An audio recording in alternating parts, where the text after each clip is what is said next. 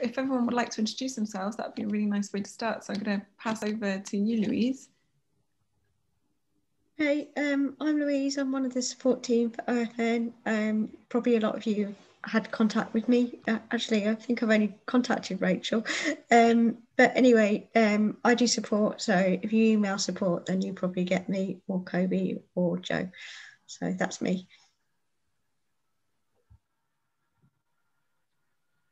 Maybe we could kind of pass it around, and Rachel, if you'd like to introduce yourself in your hub, that would be amazing. Hi there, Rachel Gambro. I'm based up in Aberdeen. We started our food hub, the Deeside Food Hub, last October, and we ran what we called a trial for a couple of months, and it was very successful, and we were ready to get going again, but unfortunately that's on hold temporarily because of our host site is a school with vulnerable children. So we're taking time out to learn a lot from OFN and tune into your webinars. But we'll shortly be back online. Awesome, thanks Rachel. And would anyone else like to introduce themselves? There's no pressure if you prefer to just be a silent observer, but maybe Kay, you'd like to introduce yourself and what hub you're from? I've just realised I've logged on Kay's thing and I'm not Kay. So I feel like I've just had a moment of, I'm not Kay Johnson. I'm definitely not Kay Johnson. But I work with Kay Johnson and I've been using her link as well. So there you go. So who are you? So we have a mystery, a mystery woman. I know. Well, I'm another Rachel. So I was getting really confused. But yes, I work with the larder in Preston. So we are looking at setting up a hub. Kind of got part way through it anyway. I just need to do a little bit more work on actually what we're going to have, what we're going to be selling in that hub and that. So yeah, nice to be here. Want to learn lots, and I'm not Kay Johnson. Thank you. Cool. Would anyone else who's joined us today like to introduce themselves and the hub they're from? And again, no pressure. If you want to be a silent observer, that's totally fine too. So if you do want to introduce yourself, just unmute and say hello. That would be amazing. Hi, my name is Kaya. Kids broke my camera completely. I run, I'm one of the persons that's run Neighbour Food in Pitlochry, an online platform. I'm also one of the directors at local zero waste store. Awesome, nice to meet you, Kaja. Thanks for coming. Beautiful town, Pitlochry. I do agree. Hi, I'm Francesca. My camera is also not working. I'm actually using my mum's laptop and yeah, it's a bit vintage, I think. So I'm also based up in Aberdeenshire. I work at a local organic food place called Lembas, which Rachel will probably know about. So but I do more of the packing and the growing, but I also volunteer at a community food larder in another place called Stonehaven, and I feel like I've got knowledge about the growing side, but I'm lacking knowledge in obviously the kind of the background and the money side and the accountability and this kind of things. And for me, further down the line as I progress, it's obviously something I want to know more about. So yeah, thank you for putting today on. Did you say Lembas? Lembas, yeah, they've like been Lord of the Rings. Yeah, like the elfin bread. But yeah, they're an organic wholesaler and producer, and have been doing stuff in Aberdeenshire, I think, since the late 80s. So yeah, they've obviously, but they do, you know, they run the business, and I'm employed by them. And for me, I want to learn more about, if I was to run my own business, how to do the business side of it, basically. Brilliant. Well, you're definitely at the right session for that. So thanks so much for coming, Francesca. And Kate or Sophie, would you like to introduce yourself? Again, no pressure. If not, we'll get started. Hi. Sorry, same. camera problem, but my name is Sophia, and I'm just starting my PhD at the RAU. So I'm joining this from a different perspective, really, because my focus is on SMEs and their role within developing a circular economy. So it's, yeah, a completely different perspective, but I was really interested to join. So I hope you don't mind me sort of piggybacking onto this a little bit. Not at all. Well, welcome to the space. Sounds like an interesting and complex PhD. So thank you. Hello, I'm Kate. I'm from Ashford, Kent Food Hubs, and I'm actually here at my pack day. Hello, my camera, I don't know how to use Zoom. So I didn't realise that I didn't have my camera on. So yeah, I'm just actually at my pack day, so I may like disappear at some points, but I struggle to find the time to jump onto these conversations, and obviously they're all about amazing topics that I want to be involved with and learn more about. So yeah, here I am for however long I can be. Hey, thanks for coming, Kate. And we're going to record, we're recording this session now, actually. So I'll share it in the event page in the Facebook group after we're done. So that's where you can find it. Hopefully in the next couple of days. It depends on how good I'm in rural France at the moment, my internet's not so great. So as soon as I can upload it, I will. Cool. So I think that's everyone. So thanks everyone for coming. This is a session around accounting and profitability. And I'm going to hand over to Oliver, who's prepared a session on bookkeeping for us and has a lot to share. And then at the end, after Oliver's finished, we'll have time for a Q&A. So passing over to you, Oliver, and thanks so much for what you brought to the session. Lovely to be here with you guys. So my amazing slides are really, really basic. Just some bullet points, and no one likes death by PowerPoint nowadays. So I'm not gonna inflict it on you. So it's really difficult to know what information is gonna be useful to whom. You guys are most likely in completely different places from one enterprise to the next. So it's really superficial, and then just, you know, ask questions later if you've got anything which is particular to your circumstances. So I thought I'd go through why to do bookkeeping at all, and different options of how you can go about it, what it can do for you, and how you can make life a bit easier. Partly it's just a legal requirement, and HMRC will ask you to hold certain records, and it's certainly necessary to some extent for that. But also you'll want to know, if you're making money, you want to base your business decisions on something concrete and not just gut feel. Although I must say some people do extremely well just on gut feel. But it helps to have some data underpinning your decisions, whether you want to expand or move to a different site or whatever it may be. These are just some examples, but how do you know otherwise whom you owe money and who owes you money? And credit control is usually the phrase used for who owes you and how much and since when and that sort of thing, and chasing it up. And you can make your life a lot easier if you're on top of that. So the absolute minimum that you'll want to do if you have any sort of company, enterprise, social enterprise, or you're just self-employed, is you want to know what's coming in and what's going out and keep your receipts. And that should keep the taxman at the very least happy, although that is the absolute minimum. They list on their website all sorts of things about what other companies you own shares in, for example, which I reckon is probably not applicable to most of you, but obviously it's all there online. So how complex and how simple can you make it? Can you just run it off a spreadsheet? Yeah, absolutely, depends on your circumstances.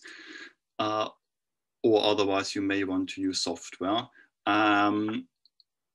If you're VAT registered and you file VAT Certainly if it's under the Making Tax Digital scheme, then you'll need software.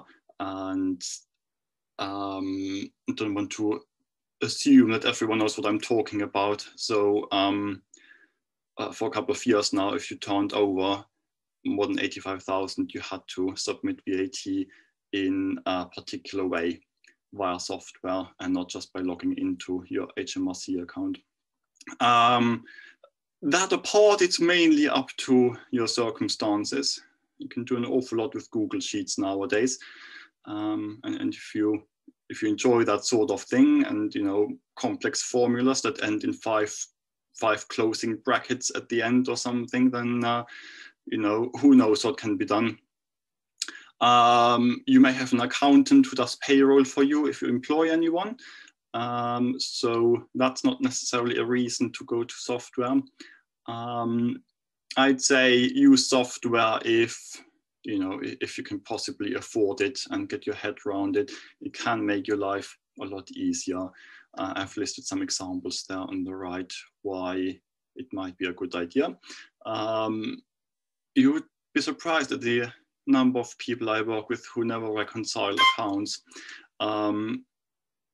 Essentially, it means to match your records, be that your spreadsheet or your bookkeeping in a software, against what's actually on your account, on your online banking or your PayPal or whatever, and make sure that there's no mistakes.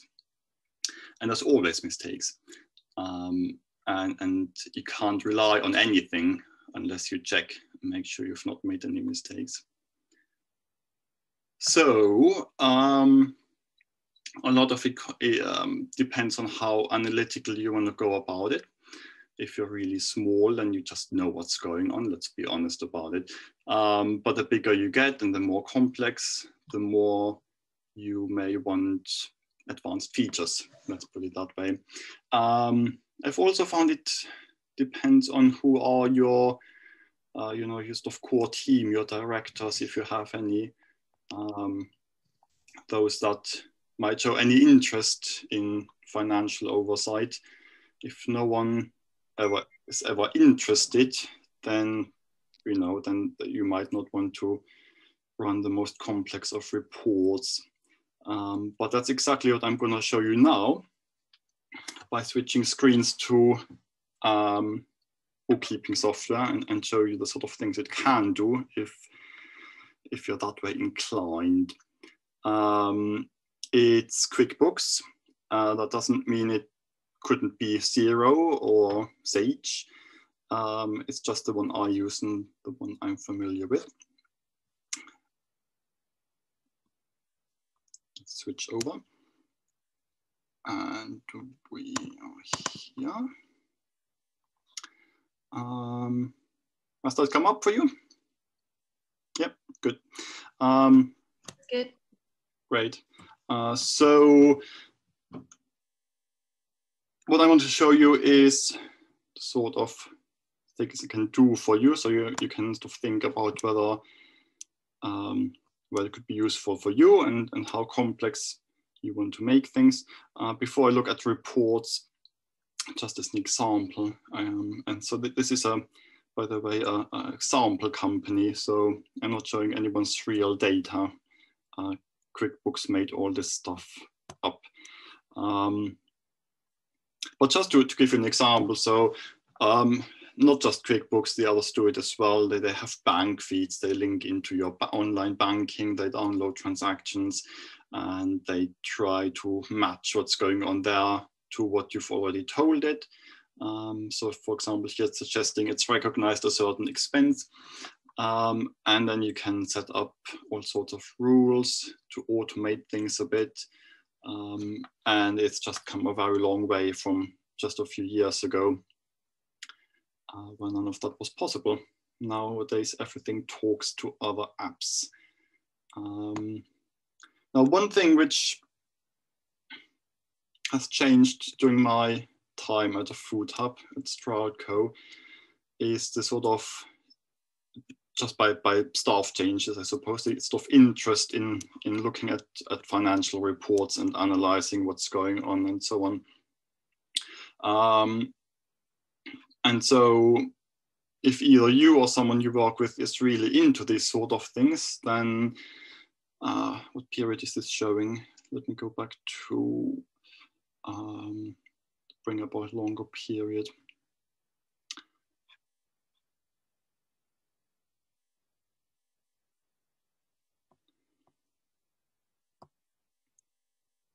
And I want to see what you make the money on and what you spend it on and how you do, what your bottom line is, etc.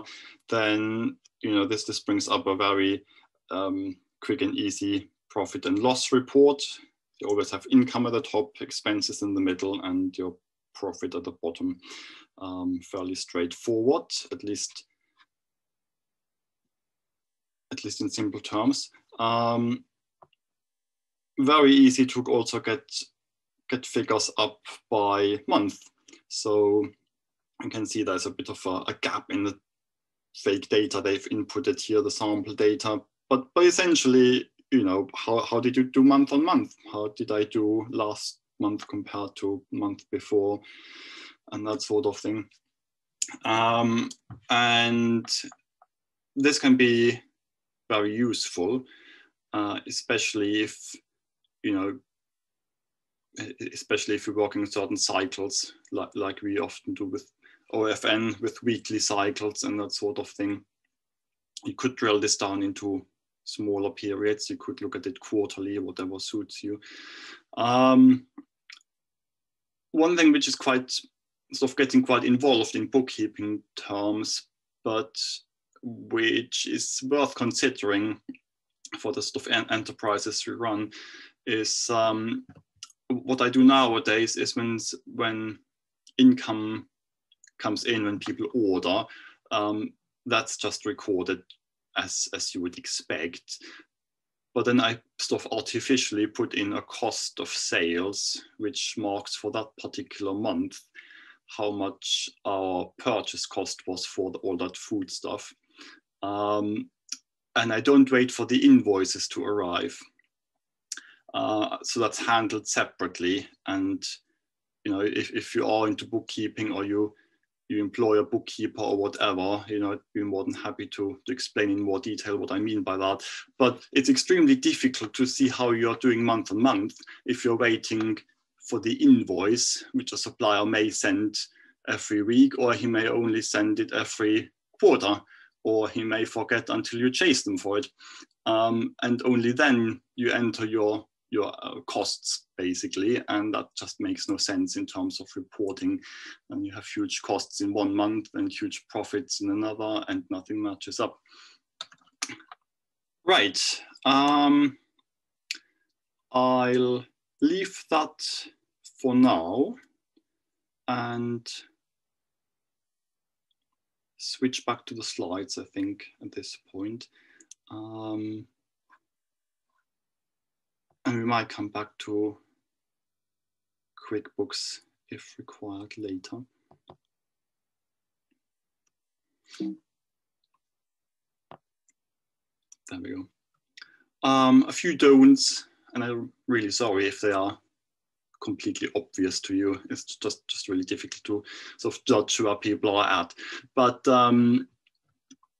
so, I mean, that first point, don't just look at the bank balance. I've seen it done. And, you know, you think you're doing well, but there are stats that haven't been picked up. There is income you shouldn't have had, and it's just not a good idea. So uninvoiced supplies, that links in a bit to what I just said. Just because someone hasn't invoiced you doesn't mean you don't owe the money. Keep that in mind. I think the third point speaks for itself. Don't assume other people are more competent than you. Just because they feel more confident doesn't mean they're more competent. You know, again, I've seen it all.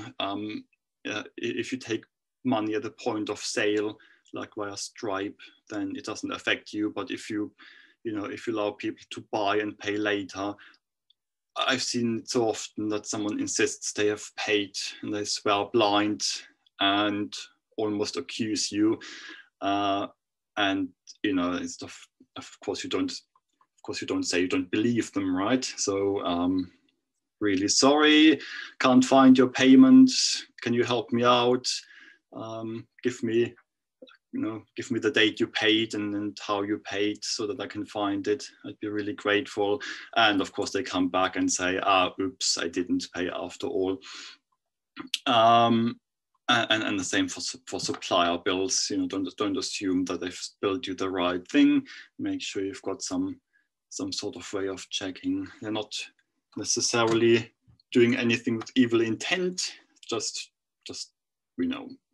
trust no one just because we're all fallible and we make mistakes. Now, I like integrations. It depends on which way you're inclined, what your circumstances are, what software you use. OFN can talk to your bookkeeping software. I'm not entirely sure what sort of level of subscription you need for that and so on. So I'd leave that to someone else to answer for you. But it's certainly something I do for Stroudco, and failing that, Stripe can talk to your bookkeeping software and other platforms like Go Cardless. You don't have to enter anything manually nowadays, really. Apart from, of course, that most of us like to bank with ethical banks, and they are a nightmare. And I'm completely on board with ethical banking. I get the Ethical Consumer magazine and everything, and but Co-op and Triodos and what's the other one? Unity Trust, just the only ones that don't, and it can be a bit frustrating when you try to do the right thing. It doesn't make your life any easier. Anyway, so that's something I personally like. I like when software speaks to each other, and I don't have to do it. Just thought I mentioned that Go Cardless, not because it's that amazing, it completely depends on your circumstances.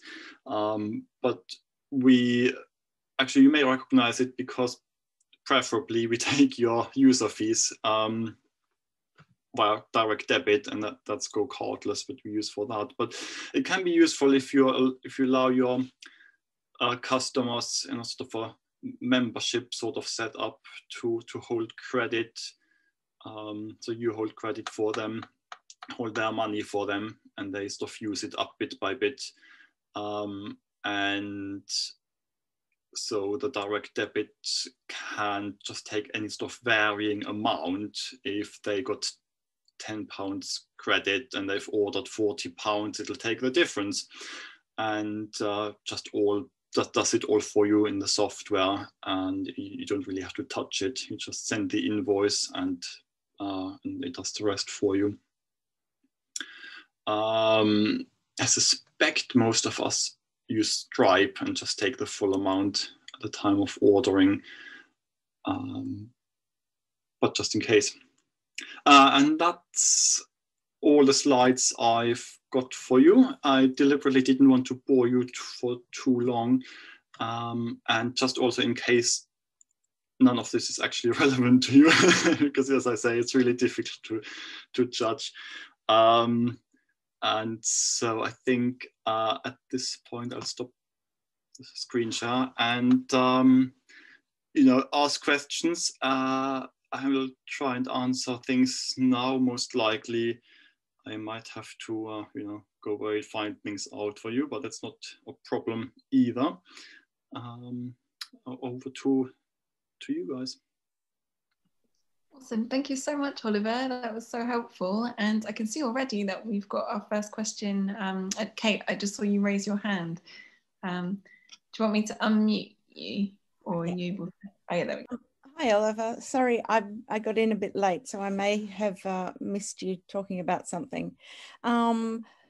What I'm wondering is, I'm the chair of Slow Food in Birmingham, and we have been running a hub. We moved over to OFN a few months ago, and prior to that, the hub software that we were using, they actually did all of the accounting and things and just paid us a commission.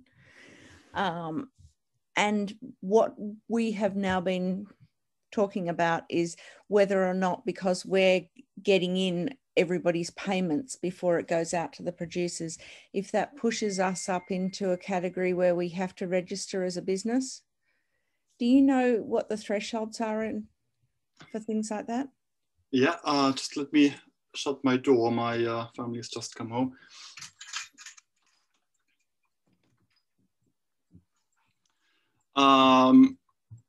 So what sort of entity are you? Are you a company or? No, we're an unincorporated club. Okay.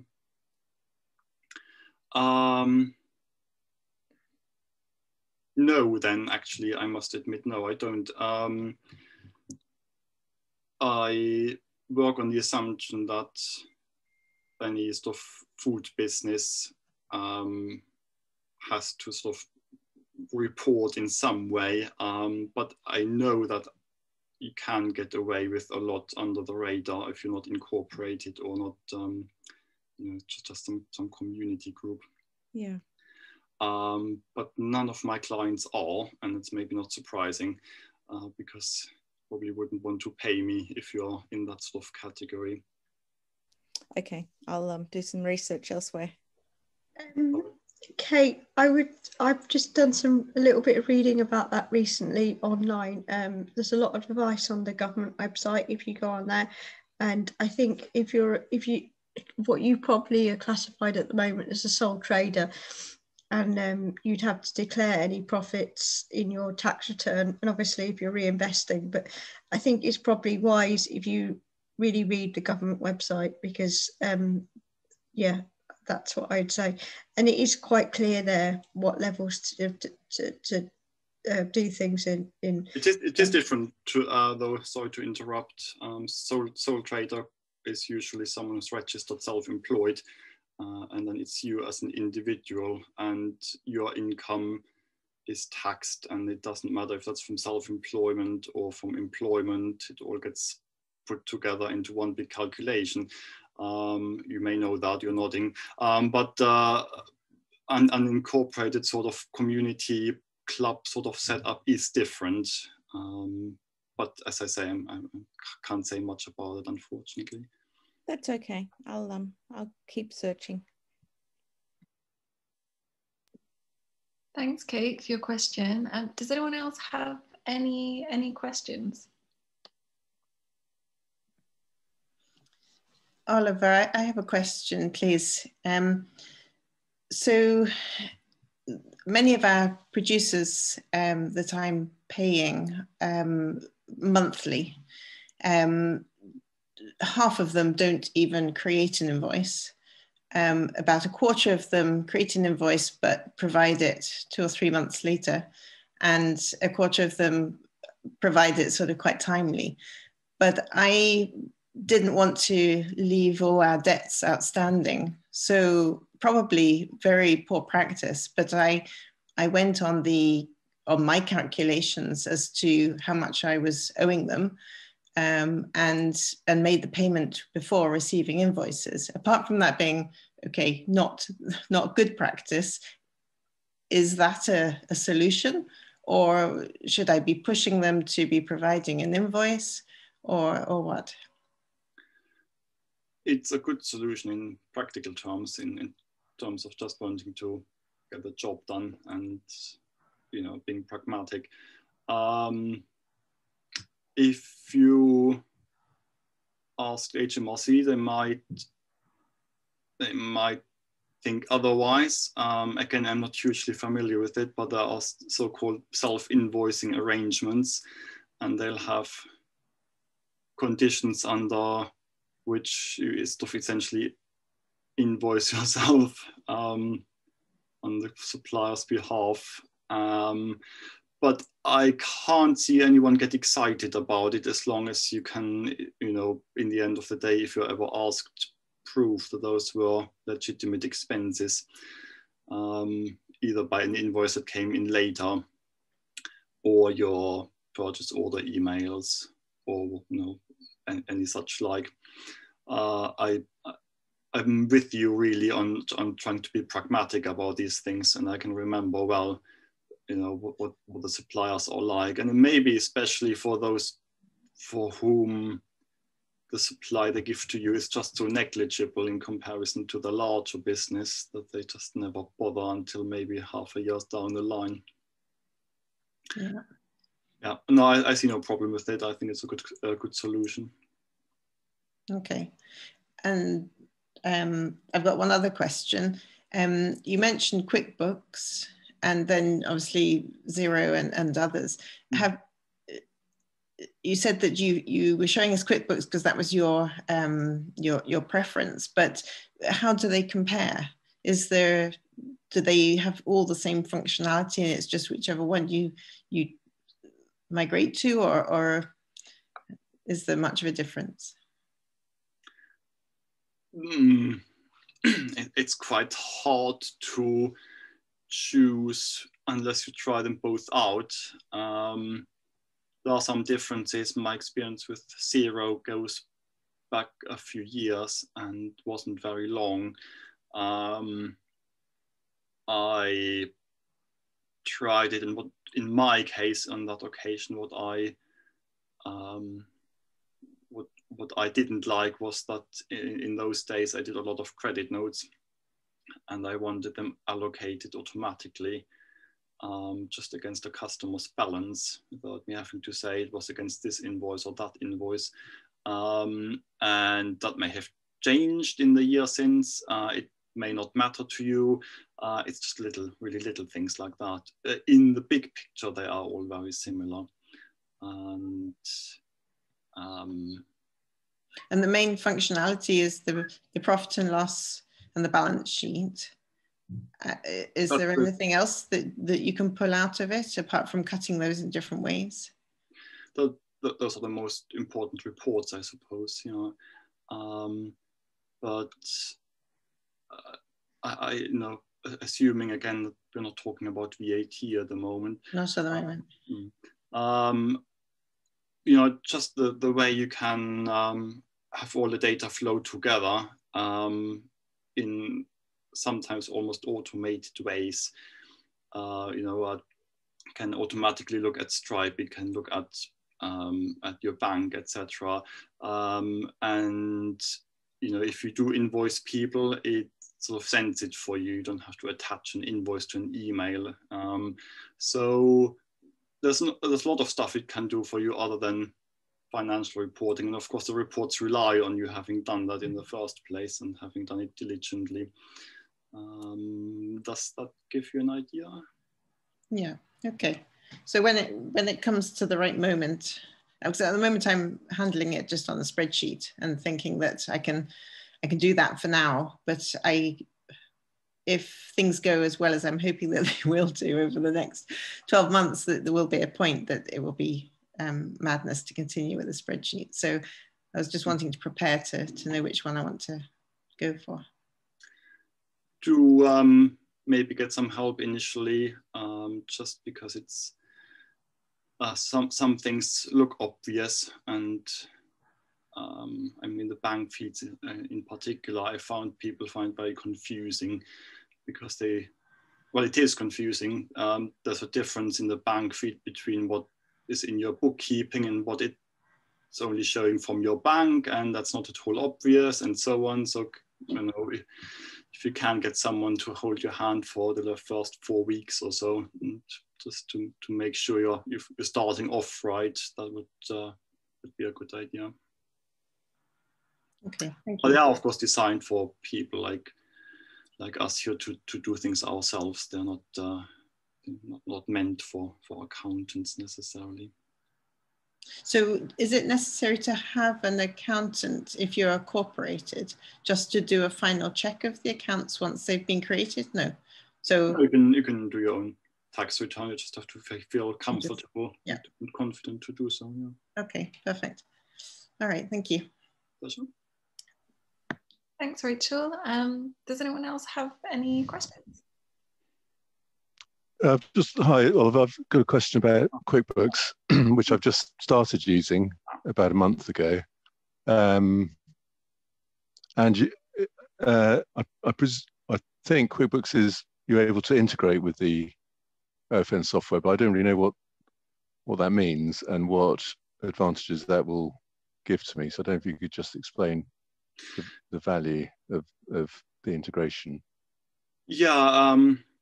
So what I do with Stroudco Food Hub is I make it send a sales receipt into QuickBooks every time someone orders. So your income, your sales are already there, and I mean that depends on how involved you get with it, but for me, the important bit is that it shows the right customer and the total they've spent. I don't make it break down, exactly what they have bought. I can go back to OFN for that. And then essentially at the end of the month or whatever period, you do stuff, all your reconciliations and things, all the income's already there.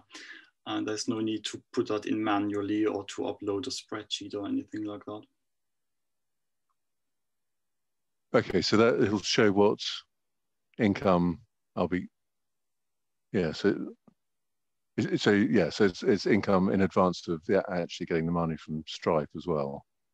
That's true. Yes, it is. Yeah. So in QuickBooks, you'd have sales receipts, and they deposit into a Stripe account that you've set up in your bookkeeping, and then it'll tell your bank feed that if money comes in from Stripe, that was a transfer from Stripe to bank. And so then you don't have to touch that either. Yeah, but I mean, it still takes a bit of intervention at the end of a month to put in the Stripe fees that it's deducted and to reconcile things. But you shouldn't have to touch it any more often than once a month. Okay, thanks. And would I ask you, Louise, to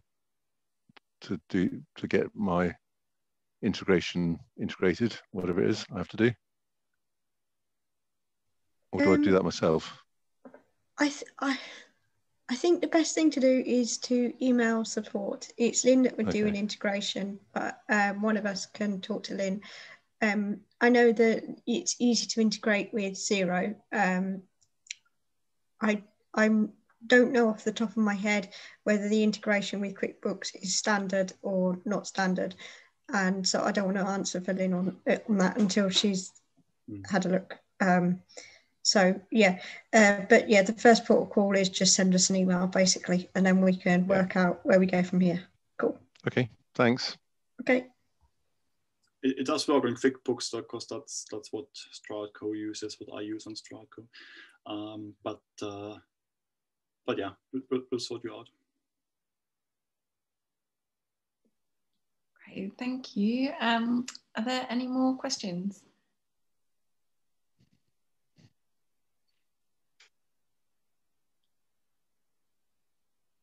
Also, this might be a nice opportunity if anyone feels like share. So Al, if you're using QuickBooks, that's really cool. And Rachel, you said you were using spreadsheets. So if anyone else wants to share what they're currently using for their food hub, that might be a really interesting thing for the group.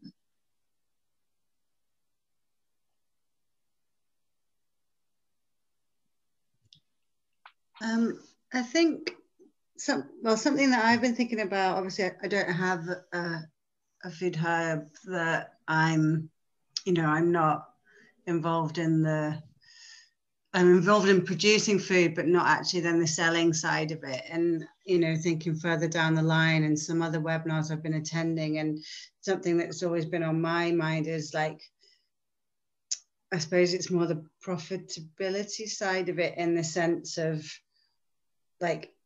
how is it to be able to pay farmers a really decent living wage, but then at the same time make good food affordable for all, and trying to find that balance. And that's the side that I I'm finding that I want to learn much more about, because I know, you know, from doing the actual physical growing of food, how hard it is. And I know that some organizations I work for have been very good at, like, you know, you time every part of your day, and so they can accurately figure out, well, it, you know, it costs, for example, you know, £10 to produce that many crates of beans or whatever.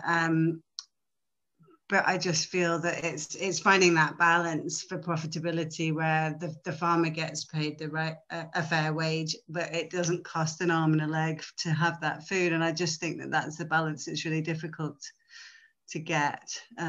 So it was something that I was wanting to try and just hear if other people, how they do that and how they manage to accurately record how long it takes to produce food, and then show if there is a profit on it, if people are just breaking even, or if people are actually, losing money, basically.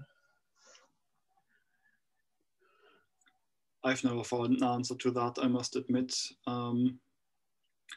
You know, not speaking as a bookkeeper, but as someone who ran a food hub. I don't think there are any shortcuts. I mean, I'd love to hear from some of you, but in one way or another, you rely on volunteers or something like that.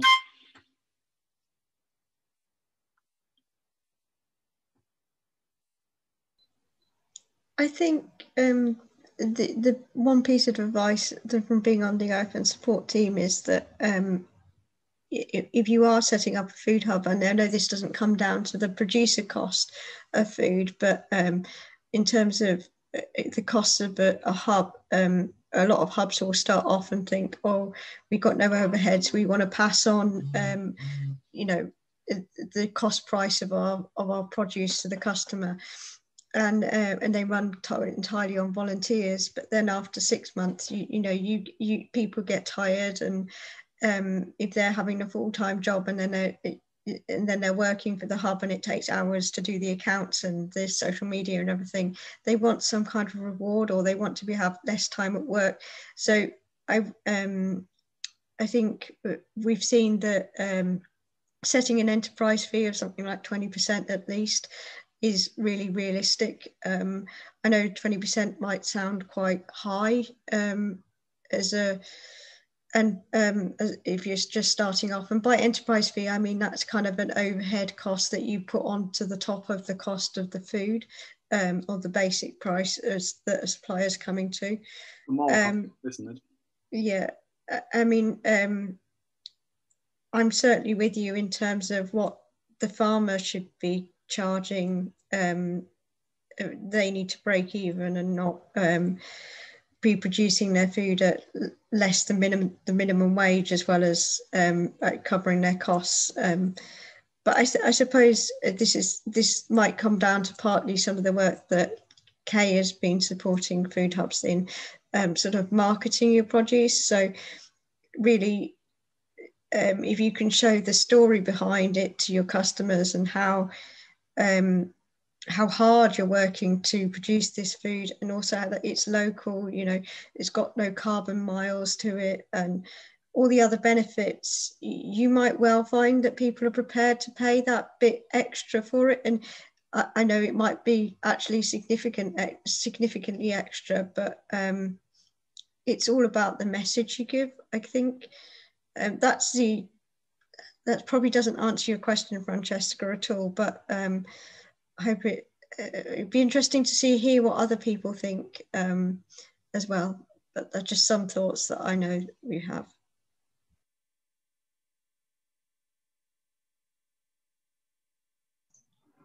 Thank you. Yeah, I mean, I think it's a really difficult question to answer, because it's something that's so ingrained in the production of food and how to make it affordable for the masses. But yeah, I do think your advice has been helpful. Just like you say, like, if it's not just food that appears from nowhere, is it? If you actually help people understand what goes into growing and then harvesting and distribution, there's more of an understanding of why good food costs a bit more. So thanks, Louise.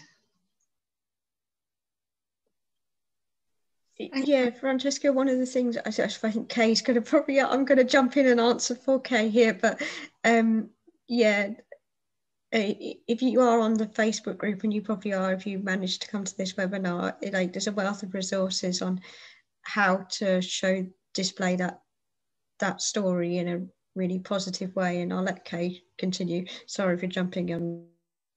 That's okay. I was about to say the same thing. I'll share the Facebook group link in the group chat in a second. And also what might be interesting for you, just not necessarily this topic, but kind of connected, is we did a food equality webinar about a month ago, which is really interesting, talking about how food hubs are making local food more accessible. So that might be interesting for you on this topic. So I'll share that as well. Yeah, so thanks for bringing up such an interesting question for us to think about. So I'm looking at the time and it's 2:15. We've got a really healthy amount of time for questions today. So I just wanted to say a few things. So meanwhile, have a think if there are any more questions that you want to ask before we sign off for the day. But I just wanted to say that we're thinking of sending a weekly update with stats from your food enterprise. So things like different metrics that you could use to track the growth of your enterprise. So what I mean by metrics is, for example, your weekly turnover, number of orders, average basket value, new customers that you might have gained.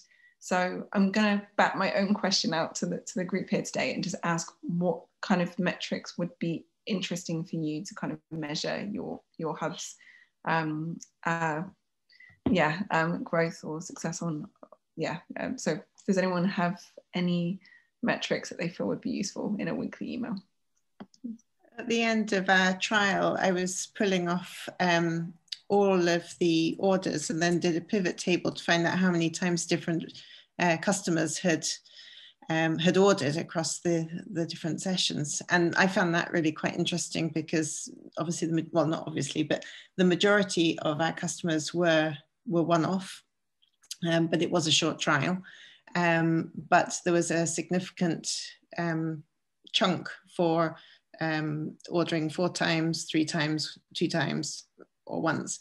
And that was a good insight for me because it helped me to realize that those that had ordered once, we need to work on those to try and get them back again. But hopefully it was just too short a time and we would see them return if we were able to be trading just now. But we look forward to that. So that would be helpful to me.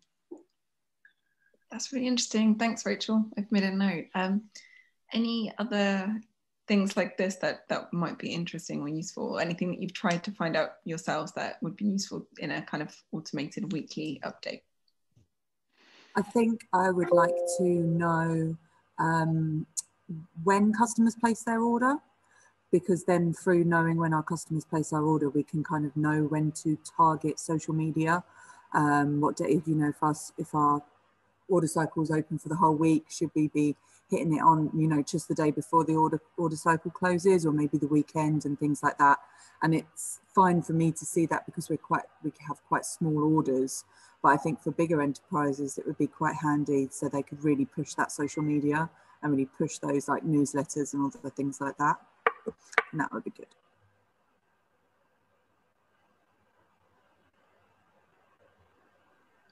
I think for me, all the things that already been mentioned, actually, just in terms of a number of orders, average spend per order, number of new or percentage growth of new customers or new subscribers to newsletters and things like that. All those, I suppose those are all the things that I'm measuring my enterprise against. But it just would be really interesting to see what other people's are doing, because this month I've almost doubled. This weekend I have twice as many orders as I was having back in November, but the spend has gone right down. So it just would be really interesting to see if other people are experiencing the same thing, or just to get a feel for what's happening out there. Lots of new customers coming in January. So why was that? Things like that. So that would be really helpful just to see what other people are experiencing. All the things already mentioned. Thanks, Elle. Does anyone have anything to share in response to Elle's question?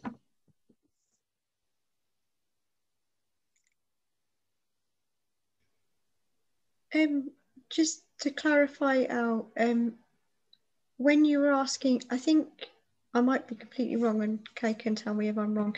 I think what we're proposing was that like you'd be sent out the stats for your particular hub, but are you saying it'd be really helpful to you for you to have like maybe a UK average sent as well as your particular hub stats? Or would you like to know, I don't know, data from the top 5 hubs of the country, or what kind of, as well as your own information? I don't know whether it'd be possible to send out everybody else's information, but what would be helpful? Would it be like what was happening on average into other hubs in your area, or, you know, just give me some idea. Okay, sorry. So yeah, I suppose in some ways I've got those figures, but just because I track all those things for myself. So if you're doing it, that would be great, but it's probably not. I suppose what would be most useful would be benchmarking against other food hubs, just to see whether this is something that's happening across the country or whether it's just me, and just try and understand what's going on really. But through the year, I mean, I guess that's in my old job, we used to do, we're part of a national organisation, and you'd see what you'd be sort of, you would benchmark yourselves against other similar sized enterprises within that organisation. So if there was a way of, if I could, because actually if I saw Tamar Food Hub figures, it may not mean that much because it's much different size enterprise. But if there was a similar size or a few other similar size ones, and if we could get agreement between all of us to share those details, then that might just be quite interesting to see any trends that are similar across those bodies. That might be too complicated, but it would be nice to see. No, I think that sounds like a really interesting idea, because like, especially if the hubs are similar sizes, and we do see that when we look at the data, that I think then you could pair up and compare notes about not just statistics, but other things as well. And yeah.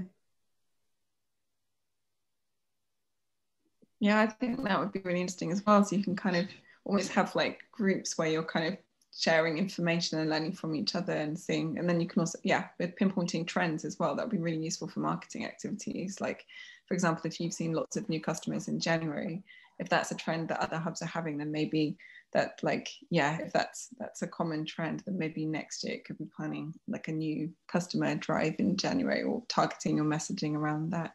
So that's really interesting now. Thanks for that. It's a really interesting idea. Cool. Is that Sam? Do you have a question for the group or something to add?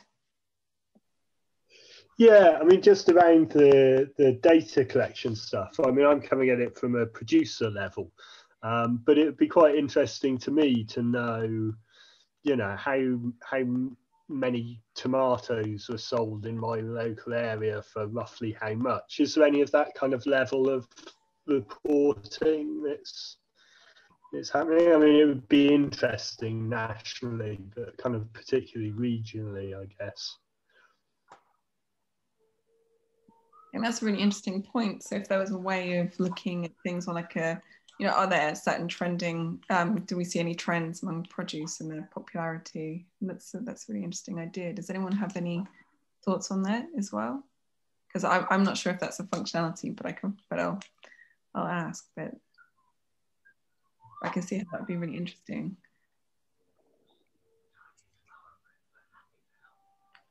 Thanks, Sam. All right, thank you. Cool. So everyone, we've got 5 minutes to go. So I'm just going to share something in the chat. It's a feedback form about this session. It really helps us to improve these sessions for you if you could give us some feedback on how you found it. there's anything that you would have improved, or anything that would have made it more useful, or anything that you did or didn't like, if you could let us know, it really helps us to improve these. And does anyone have any final questions or comments?